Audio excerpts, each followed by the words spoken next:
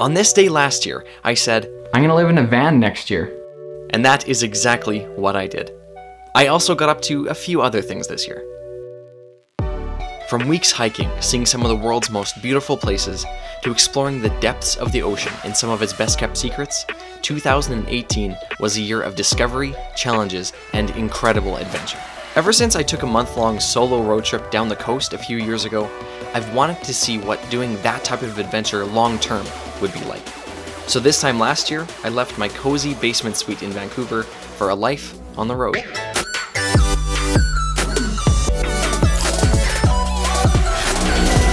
I quickly learned that winter in Canada is maybe not the best time to try buying a camper van. It's hard to find a vehicle at this time of year in Alberta. While Waiting for the spring to come to buy a van, I thought I'd have some fun in the snow by trying my hand at dog sledding through the Canadian Rocky Mountains. My friends Chase and Stephanie joined on a blistery crossing of the Spray Lakes Passage. If only we all could have as much energy as those dogs to go for a winter run. While in the Rockies, we joined forces with Tour Canmore to go on some other epic adventures during our time there. Next on the list, caving.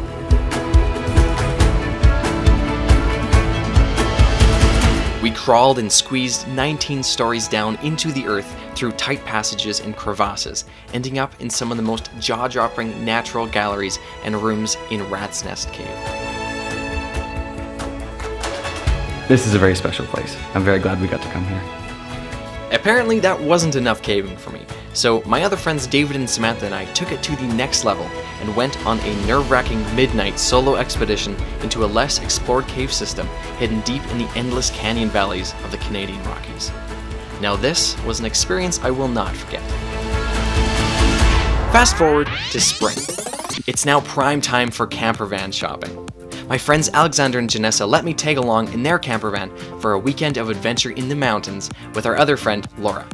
This experience traveling around in the camper was the tipping point for me.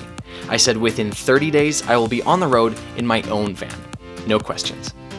Not a week later, I was signing the papers to my own brand new camper van. And by brand new, I mean a very much so used 30-year-old camper, but the price was right and it was in incredible condition for its age. My friend Ryan helped outfit the van to get it road ready for my ever-nearing departure date. We spent days optimizing the engine, upgrading old parts, and testing the van, making sure it was up to the task. I put on my own finishing touches to the van, and finally, on June 15th, 2018, I began my first day living as a full-time van lifer.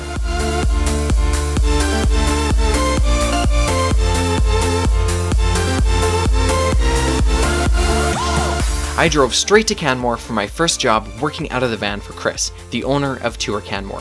I joined him and his crew on an epic 3-day rafting expedition down the Kootenay River to film an advertisement for their company. For 3 days, we rode the rapids through some of the most beautiful and remote parts of the Rockies while sleeping under the stars and enjoying one of the most quintessentially Canadian experiences one could possibly imagine. Before continuing my adventure on the road towards the coast, I spent another week in Canmore, enjoying the relaxing pace of this small mountain town. On my way to Vancouver, my goal was to find the most beautiful places to park every night. And let me tell you, there were some pretty incredible places that I got to call home in that first month, but they didn't come without a price.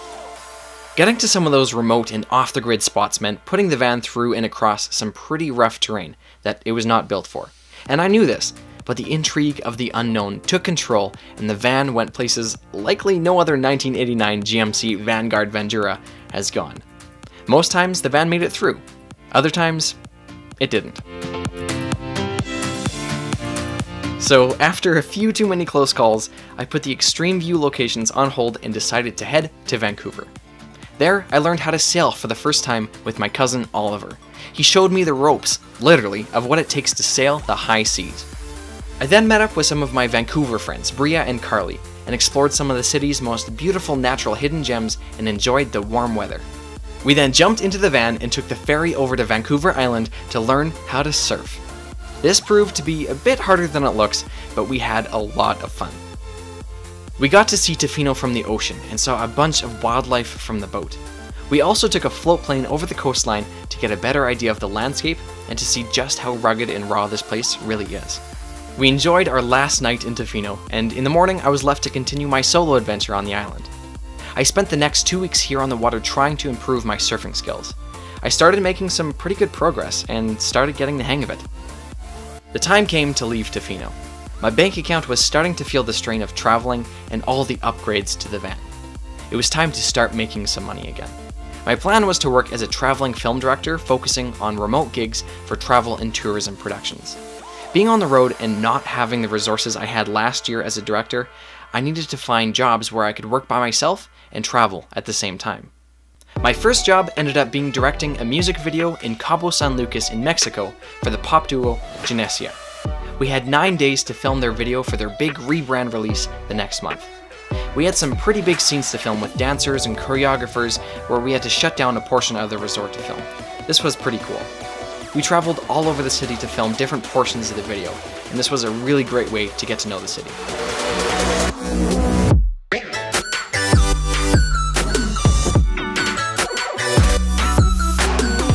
We got to have some fun there too. We explored Cabo with our friend Kevin and even ended up winning a limbo contest. That was a fun night. We also took a day to get our adrenaline fill, where we rode ATVs on the beach for an afternoon and ripped around in the desert for a few hours before ziplining across a massive canyon. We then went bungee jumping off a gondola, and I took a thrilling swing through the canyon with Alexander. To top the day off, we rode camels through the hot desert. My next job was completely different, filming promo videos for the US Air Force, the Canadian Armed Forces, and the Nebraska National Guard. I spent a couple weeks filming various rescue and battle simulations for their advertisement purposes. This was a pretty intense few weeks of work.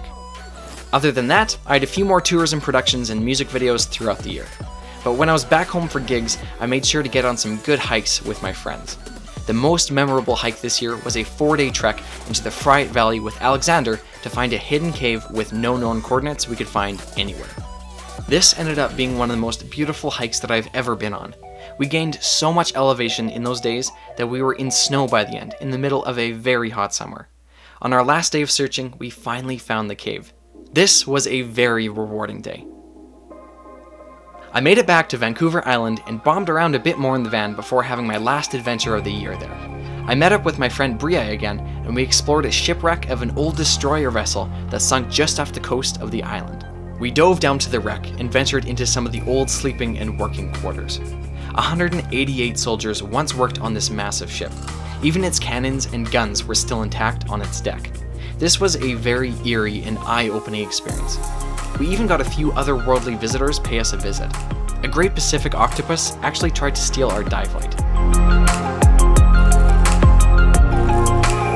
I spent the last month of the year back in Vancouver doing some hikes and learning how to spend the holidays living in a van by myself. I am now coming up to 200 days living in my van. There have been many challenges and hard weeks where I honestly felt like giving up. But with every challenge, something is learned. I've learned how to be a bit more handy, how to fix things on the fly, and make use of what I have. I've learned that living in a van isn't easy. It's actually a lot harder than I thought, but it is by far the most freeing thing that I have ever done. It has allowed me to completely follow what drives me and reminds me daily that there is so much to see in the world. The biggest lesson that this year has taught me is to collect moments rather than things, and to appreciate the people that you have in your life. The best moments in life are meant to be shared. Thank you for watching this year's recap video. I think it's important to look back and appreciate what the year had in store and what can be made better in the next. If you liked this video, consider checking out last year's video too, where I spent 150 days straight road tripping across Canada, doing the top 300 best things to do in the country, and a lot more international travel too. From freediving with wild beluga whales in the Arctic Ocean, exploring the world's largest non-polar glacier, to living with a very welcoming traditional family in the mountainous jungle region of Haiti, last year was a wild one. Everything I talked about in this video has its own dedicated adventure video right here on the Mile 30 Adventures channel. Check out my other videos and playlists to watch those. If you liked this video, please click the like button and subscribe to the channel to see my future van life and other adventure videos. So, without further ado, 2019, Here we come.